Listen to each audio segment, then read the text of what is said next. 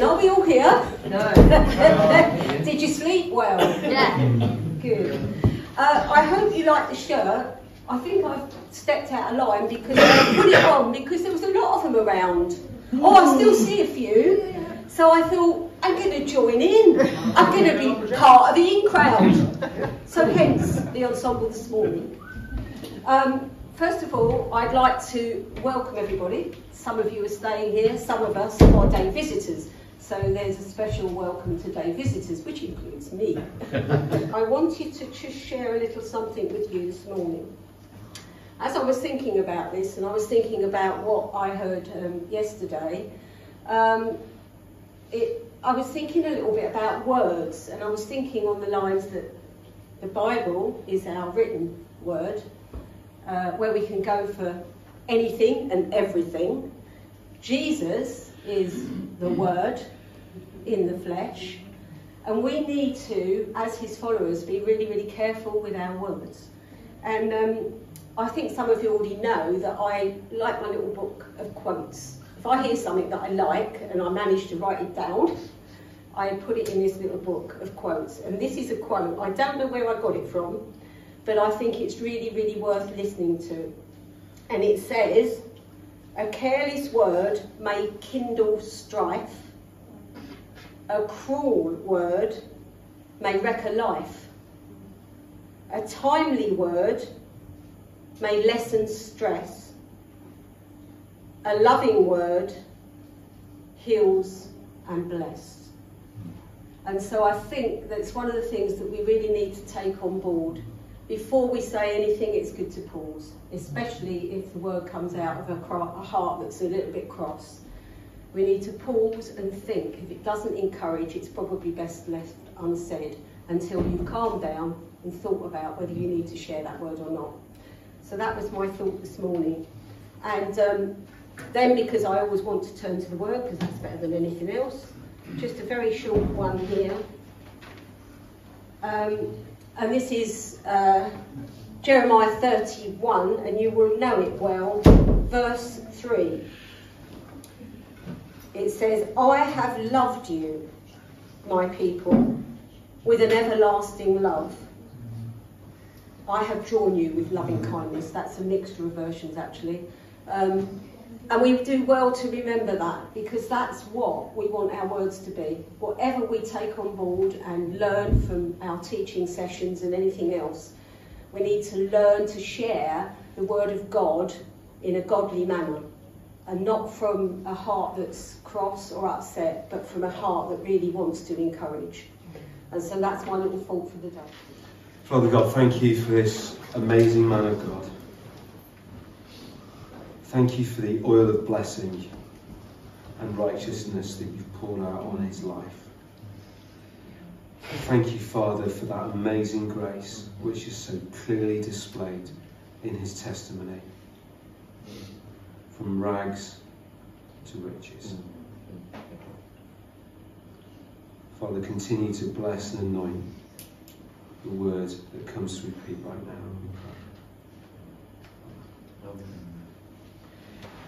It's been good to be with you over the weekend. I've thoroughly enjoyed it. It's I am pretty Welsh. I've lived in Wales for a long time. Sorry, I'm on board. I've lived there for a long time, so I don't know if I should say this, but I'll say it anyway. Whenever Wales plays rugby, I will cheer Wales. It goes worse than that. Whoever plays against England in rugby, we will always support them. So that means that I am quite Welsh in the thinking and everything else, living there. But did you know that I've got Cornish blood? I don't know whether you realise that. But it's been superb coming back to Devon. It's not Devon. I mean, you're all very, very posh. There's a B. It's D-E-B-N. That's how you spell Devon. So, but it's great to come back here in this area. It's lovely to hear accents which are right and proper. And it's been good. I mean, one of the great things, when we were in Scotland heading a church up there, we then moved down to a place called Singenneth in the valleys in Wales. And somebody said to me, what are the Welsh Valley people have? The valleys are very, very different from Cardiff City and Swansea. They're just, you know, if you don't, I mean, it's just the hills difference, but man alive, there is a lot of difference. The valleys people, I would say they are WYSIWYG. Remember that little phrase, what you see is what you get. You can, you can't fool them. So they are, and so, but seriously, listen, that is like people from Devon and Cornwall, from what is the true southwest. I mean, some people say to me, you know, are you from Bristol? And I'll go, no, I'm not from Bristol. Bristol's in the blinking Midlands. And then you get this other group of people, sort of Somerset and Dorset, and they try to sort of infringe themselves and say they're part of the southwest. No, they're not. It's Devon and Cornwall. That's it. You know. Anyway, but just looking at the. My chains fell off. I don't know if you, I mean, some of you might realise that I do a little bit of done conjuring over the years for just sharing the gospel. But I've also done escapology, where I get myself chained up. And as we were singing it then, I just thought, I remember, in Wales, there's a place called Cefn Crwber, which is sort of north of Bridgend. I don't know if it still is, but it's classed as the longest village in the UK. A friend of mine was the pastor of a church there, and I started doing a lot of work with him, and we had some great times there together. So I was, as an evangelist, I was putting input into the church as well. And sort of saying, they were saying, how can we go forward in evangelism and reaching and everything else? And so I met with some of the leaders, and I said, what sort of things go on here?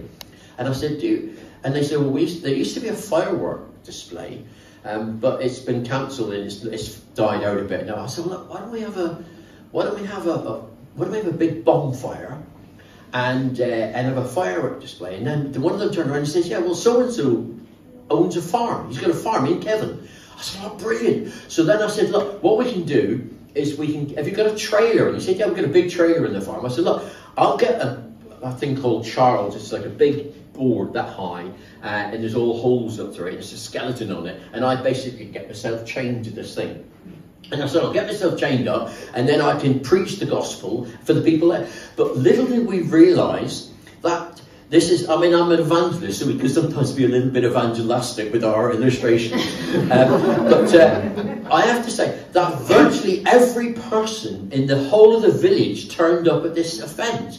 We had a free, barbecue stuff and everything else. It was brilliant. But then I got two people up to hold this board, but I'll get chained to it. And then I thought I'll invite a lady up to sort of assist me and do the chaining up. So I get myself all chained up. This lady comes up and helps me and everything else, and we're able to share the gospel with her afterwards. And so one of the people said, you do know who you chose, don't you? So I said, no, I never. I was saying I didn't know her from Adam. I'd better say I didn't know her from Eve. So they said, you don't realise who she was. So I said, no. They said, well, she works in a nightclub in Bridgend or Swansea, and she's a stripper, and she also uses chains in her act. And I thought, man, that's interesting, isn't it? So when my chains fell off, and I just thought about that situation there, and you never know what's going on there. And I'm going to say something else that I didn't realise what was going to go on as we go through this morning. We're a bit away we are, yeah, that's fantastic. So if you've got your Bibles, we're going to just get out of 2 Corinthians 2:42, but we're going to move over, well, not going to move, we're still going to go back there, but one of my favourite passages in the Bible, I've got to admit, I just love this chapter. 1 Corinthians, we've already mentioned it before, we're going to look at it again. 1 Corinthians chapter 15, and we'll pick it up from verse 1. 1 Corinthians 15 and verse 1. Now, I would remind you, brothers, of the gospel I preached to you. There's a heck of a lot of stuff in here. I'd love to go off on this. I'm not going to go off on this. So I'll just get on with the passage, mate. Okay. I would remind you, brothers, the gospel I preached to you, which you received, in which you stand, and by which you are being saved, if you hold fast to the word I preached to you, unless you believed in vain. For I delivered to you of first importance what I also received, that Christ died for our sins in accordance with the Scriptures. It's all keyed into the Word. Let's get on with it. That he was buried, that he was raised on the third day in accordance with the Scriptures. And then he appeared to Cephas, then to the 12, and then he appeared to more than 500 brothers at one time, most of whom is still alive. Just going to go off on one little bit. I was, a number of years ago, I was in Mandal in Norway. I was doing some training on evangelism in the Bible college there. And we were having coffee together, and I was talking to one of the guys who was one of the main lecturers at the Bible college. So we're chatting away, and I said to him, so how did you become a Christian then? What made you become a Christian? He said, I'm from a sort of an atheistic background. He said, but then I read through this passage, and it says that it says that Jesus appeared to 500 people, and many of which were still alive. He said, so that meant to say that people could actually go to them and say, did you, oh yeah, we saw the resurrection. Which, in other words, it's proof right there and then. And he said, if that was the situation, then man alive, it must have happened. And he became a Christian. Anyway, that's back to the passage again. Where are we? I've lost it now. Then he appeared to, that's right, 500. Then he appeared to James, then to all the apostles. Last of all, as one untimely born, he appeared to me. For I am the least of the apostles, unworthy to be called an apostle, because I persecuted the church of God. But by the grace of God I am what I am. And his grace towards me was not in vain. On the contrary, I worked harder than any of them, though it was not I, but the grace of God that was in me. Whether then it was I or they, so we preach, and so you believe. So, continuing the parallel with Hope Church's building and the hope in Christ that we have for those who trust him, and keying it into our passage, Acts 2:42, and they devoted themselves to the apostles' teaching and the fellowship and the breaking of bread and prayer. As you approach Hope Church building, you sort of move towards it, and it looks really good. But I guess that you go through the... I've not been there. I should have gone, because I would have actually been able to give us this fact. But as you approach it, I guess you go through the doors into the lobby. Is that right? Is that the lobby? Yeah. I mean, do you call it the lobby, or do you call it one of these posh? I know somebody said to me, he said, I remember going to one church.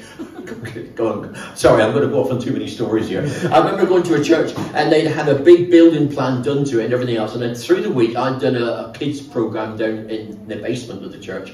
And I was preaching there at a family service on a Sunday. So I said to them, and the main area, the main hall, had been all done up and everything. So I said to them, I said, where will I be preaching on Sunday? They said, in the sanctuary. I said, in the what? They said, in the sanctuary.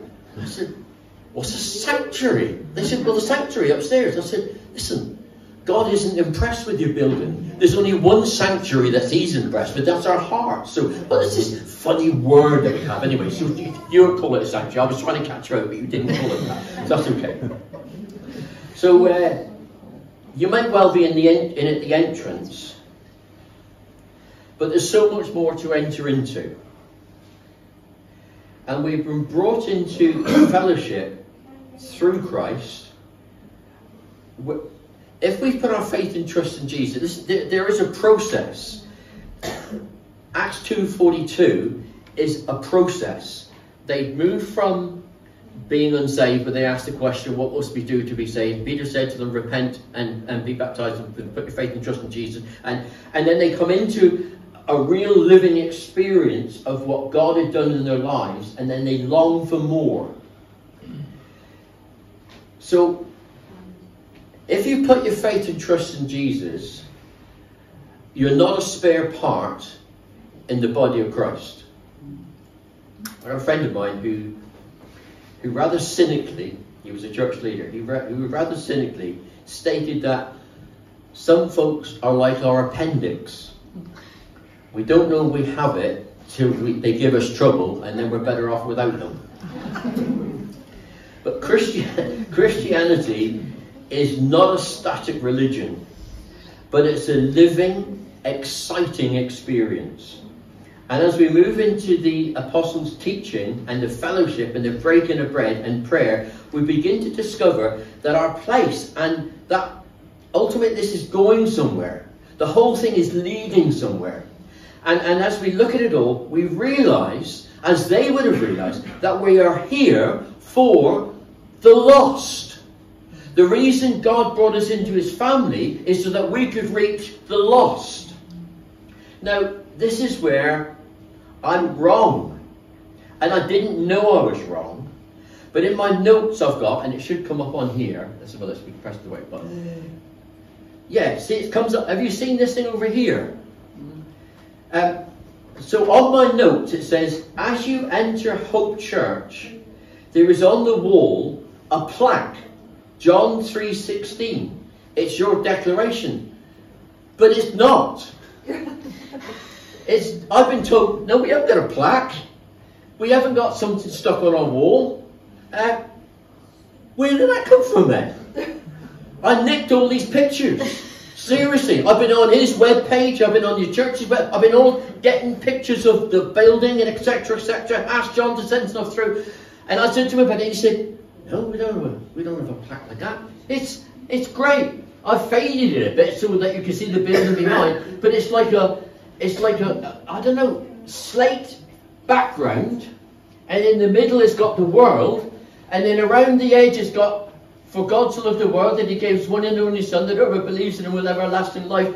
John 3:16. And for me, it was saying it's a declaration of why you're there and what you're doing there. But the plaque isn't there. So hang on a minute. Is this Pete Hodge with poetic illustrations that he's just gone off and did another one of his wobblies? Or is this a statement to say, maybe you should have a plaque on the wall? And maybe it should constantly remind you why you're there. Alistair Begg, who's a Scottish pastor in America, a guy that I listen to a lot, and I think he's a superb preacher. And he says this, he says, what we need to understand is that first of all, that the Bible tells us that we were made by God. We were made for God. And we were there, we were made for a relationship with God. Salvation is not a reward that is given out, nor is it an achievement to which we can point. It's a gift. It's God's grace. Now you see, when a person discovers grace, it's because they've discovered Jesus. And when a person discovers Jesus, it's because they've discovered grace. It's all keyed into you. You discover Jesus, you've got grace, you've got Jesus. They interlock. And as we've already been looking at through 242, there are four distinctive marks of the early church. The church is learning. Secondly, the church is sharing. Thirdly, the church is worshipping. And fourthly, the church is growing. It's a learning, sharing, worshipping, growing community where the outcome is in evangelism. The early church grew through evangelism. Just flick through these pages. Listen.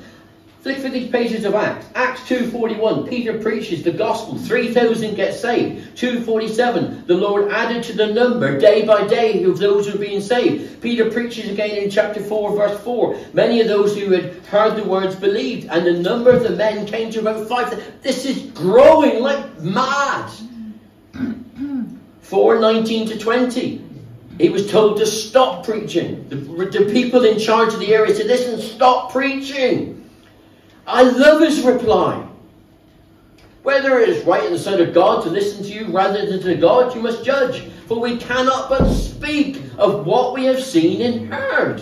I was in Queen Street in Cardiff a number of years ago now, preaching away, and I had a painting board there, and I had a big crowd there, painting away. I turned around, put something up on the board, looked, and there in front of me, just hanging his head around the edge of the board, was a policeman. And he said, move, and I said, no, and carried on preaching. He walked off.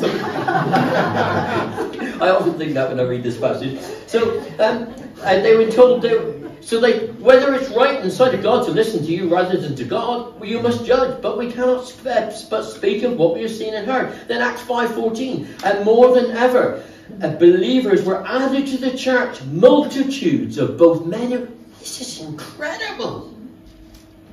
Heavy persecution hits them. The leaders are imprisoned and killed. The church is scattered. Chapter 8, verse 4. Now those who were scattered went about preaching the word, getting the gospel out. And the rest, as they say, is history.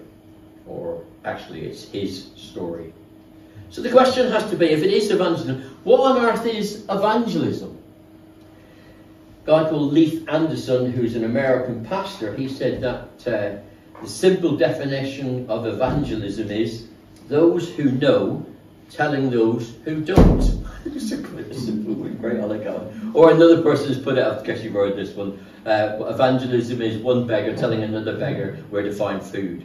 Lee Strobel is a Christian author and former investigative journalist. He wrote this: I'm all for lifestyle evangelism, but I'm also in favour of intentionality, where we speak out at opportunities for spiritual conversations and are equipped to explain the gospel and why we believe it. Rick Warren, written books like The Purpose-Driven Church and everything else. He says this, he said, every church needs to grow warmer through fellowship, deeper through discipleship, stronger through worship, and larger through evangelism. But of all the people, I think this is the best quote when it comes to evangelism. A good friend of mine, Roger Carswell, I remember sitting down and I said, come on, Roger, give me a short sentence. What's evangelism, mate? And this is what he said. Evangelism is preaching the gospel to the unsaved who are listening. Evangelism is not just doing things. Evangelism is preaching the gospel. It's the gospel. We have to be gospel people. We have to be intentionally gospel focused. So evangelism is preaching the gospel. And there's no point preaching the gospel to a bunch of Christians. I remember, I won't give this illustration, but I was invited to a church once. I said, I wouldn't give it, but I'm going to. And they said, come along and preach at the gospel service. So I said, do you get unsaved here? Well, you never know. So I said, what do you mean you never know? So they said, well, you never know who's going to come on. I said, well, do you normally get visitors that you like to pop in? No, we don't, but you never know who's going to turn up. So I said, well, okay, I'll tell you what we'll do. Because they also said, you never know who's going to walk by outside. They might hear what's going on. I said, well, that's the easiest route. Let's go all outside. We'll preach it so we'll know who's walking by. But anyway, so it's preaching the gospel to the unsaved. And also, it's not only preaching the gospel to the unsaved, it's preaching the gospel to the unsaved who are listening. We've got a responsibility to catch them, to cause them to stop, so that they will listen to what they're doing, what we're saying, and they'll hear the gospel. So evangelism is preaching the gospel to the unsaved who are listening. Well, what is the gospel then, Pete? If the gospel is the key thing, what is the gospel? Okay, here we go. Simple one. Little finger. What? First of all, God loves little old you. You might be small, you might be insignificant, you might think of all the rest of the fingers on the hand, little me, I'm not very important. Listen, God loves you. He set his affection on you, and he longs for you, and he's got a plan and a purpose for you. So God loves us. There is a problem. There's a problem, and it's this. Actually, if I was to use this one, this is the ring finger where a promise is made. What actually happened is that Adam and Eve broke the promise. They disobeyed God. They got things wrong. We go wrong because we are wrong. We sin because we are sinners. It's the problem that's there, and that has to be dealt with. The tallest finger of all stands above the rest, and it's this because it stands for Jesus. Jesus is the very, very person who was sent to this earth with a mission, not just to show us a better way of living, but he lived a perfect life and he died a perfect death with a perfect resurrection so that he could deal totally with our sins. In actual fact, when he was on the cross, he said, it is finished, paid in full, dealt with, everything's paid for, nothing more to do. I have accomplished what I was sent to do. Jesus is the only answer. And then the last one we got over here is actually this one. It's actually, I would say it's like two sides of a coin. Sometimes we'll only emphasize one side, and there are two sides to this coin. Because you see, I'm important to God because God loved me. There's a problem with my sin. Jesus came to deal with it. And then what needs to happen is that the two sides of this coin is repentance and faith. Repentance by itself will not save. It's repentance and faith. Faith by itself will not save. There has to be repentance. It's like we're going down the road, we're living our life, we're doing our own thing, we realise we're going in the wrong direction. We think, this is taking me to a lost eternity, and I need to stop going in the direction I am, and I must turn around totally. It's turning from what we know to be wrong and putting our faith and our trust in God's one and only answer. So God loves us. Sin's the problem. Jesus Christ is the answer. And we must repent of our sins and put our faith and our trust in the Lord Jesus. You see, the gospel, in actual fact, when you've done that, you can put a thumbs up because you got it. The gospel is for decision, not simply for discussion. Now, listen, okay, I know we're going to quote to me, yeah, but hang on a minute, it says in the Bible, come let us reason together, though your sins be as scarlet. Listen, there is time for discussion, but ultimately, it's for decision. I've been to so many alphas where people go along and go, well, you know, just something else serious thing. No, listen, there has to be a stepping over of the line. Now, I'm all for the journeying aspect of our faith. There's an aspect to it as well. We see that through Scripture. But ultimately, the journey has to say, you have to make a decision. And the decision is, listen, you're on that side of the line, and you have to step over the line and put your faith and trust in Jesus. It's for discussion, but ultimately, it's for decision. And when we look through Acts, we see that's what they did. The cry from them in Acts 2, what must we do to be saved? Peter didn't say, well, listen, get your act together, guys. Just, pull together. Let's all have a nice time. We'll come along to church on Sunday. We'll have a nice little knees up together. No. He said, repent. Turn from your sins. Put your faith and trust in Jesus. So the gospel of grace is Jesus plus nothing. It's by grace alone, through faith alone, in Christ alone. And it must focus us back to the cross. That's what we're going to do with communion in a minute. We're going to focus ourselves back to the... We don't move from the cross. We just move deeper into the cross. Because we think, man, he did that for me. This is incredible. I've messed up this week. I've got a place I can return to and get myself right with God again. So the gospel is grace is Jesus alone. It's by grace alone, through faith in Christ alone. And it must focus us back to the cross. And it says, and they devoted themselves to the apostles' teaching and the fellowship of the breaking of bread and prayers, and all came upon every soul, and many wonders and signs were being done through the apostles, and all who believed were together and had all things in common. And the church grew. Why? Why did the church grow? There we are. Let's have a look. What does it say? God never intended his church to be a refrigerator in which to preserve perishable piety. He intended it to be an incubator in which to hatch out converts. That's what it's all about. The church is an incubator to hatch out converts. So don't get it too excited. Listen, I've actually brought along for every single one of you a gift. You can see you're really, really excited. Get on with it. Well, don't get too excited. It's nothing big, but I've got a bundle of these little booklets. They're called Turn to God. A number of years ago, I actually put this one together. It simply explains what it means to be a Christian. It talks about how you can put your faith and trust in Jesus in a prayer. It goes through, what I was saying, the 4 points I was talking about earlier, the thumbs up, they're in this little booklet. And I'd like to give one of these to each of you.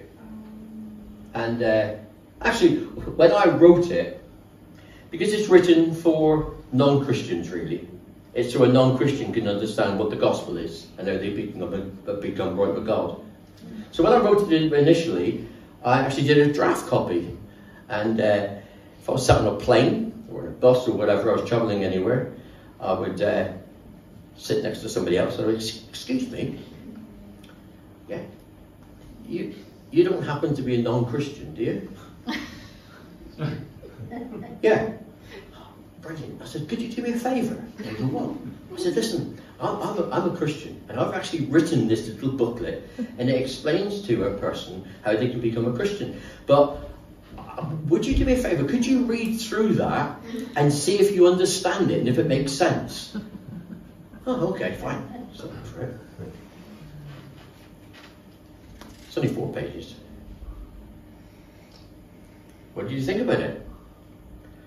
Okay, did you understand it? Yeah, it was quite clear. So, what about it then? I kept it as a draft for a long time. And if they didn't understand it, it would be quite helpful as well. So, but it's fascinating. So you might be sitting there this morning thinking to yourself, Pete, listen, I listened to you over the weekend. I understand what it means to be a Christian, but I'm sort of I'm unsure. I don't know. Pete, I've got sneaking doubts. I'm not sure where things are. Listen, if you were to say to me, you know, I don't know whether I am or not. Oh, you have a copy. So what can you do? So you can take it away. And you can read it for yourself in your own time. You can go down through it. It talks about the fact that God loves, got a plan for your life. It talks about choices. It talks about sin. It talks about the fact that Jesus came to die on the cross. It's even got a prayer commitment that you can actually pray, and you can put it right with it. And it's just so you can take a copy of that. I'd love you to have a copy. But you might be sitting, maybe that's not you. Maybe you're sitting there this morning saying, Pete, I know I'm a Christian, but I hear what you're saying, that we're here for reaching the lost, and that's what we should be doing, and we should be sharing our faith and everything else. But I just get locked up. My brain goes dead. It goes blank. I'm not sure what to say. Just for you. You might be sitting there thinking, oh, read it through. Check it out for yourself. Make sure that you got it. 4 steps. That's not complicated. And thumbs up at the end of it all. So a copy for you. Or you might be sitting there thinking, well, actually, Pete, I'm not in the first category, person who's not sure that they're a Christian. I'm not in the second category because, you know, I'm not confused by it all. Actually, Pete, I do understand it and I am fairly clear with it all. But I've got a copy for you because, well, this is for you because what I would love you to do, because you might be sitting there thinking, Pete, can I have a copy of that? Because when you were saying about that, I thought about so-and-so. I've often wondered, I need to share the gospel with them, but if only I had a little booklet called Turn to God, that I could share it with them, and maybe I could even have coffee with them this week and say, listen, you could even online. You could say, do you know, this is written by a person that we heard over the weekend, and initially he wrote it it's written for people who aren't Christians, and he asked them if they could understand it, and so you could sort of use that line with them as well and say, would you like a copy? But so it's a copy there for you. So I think it covers everyone here, doesn't it? So what I'm going to do is take the elastic bands off, and for the 2 guys sitting in the cheaper seats, we'll and so could you just pass them around? There's plenty there for it. So if you want to nick more than one, you can do. And it's an important thing. I've enjoyed my time with you over the weekend. I pray that it's been of help. My prayer for you as a church is that you will continue to be devoted to the Apostles' teaching and the fellowship and the breaking of bread and prayer, using that as a springboard to reach the lost, and that the Lord will add to your number those that are being saved. And as we lead into communion, it's a reminder of what he was willing to pay for our salvation. In my place, condemned he stood, sealed my pardon with his blood. Hallelujah. What a Saviour. God bless you.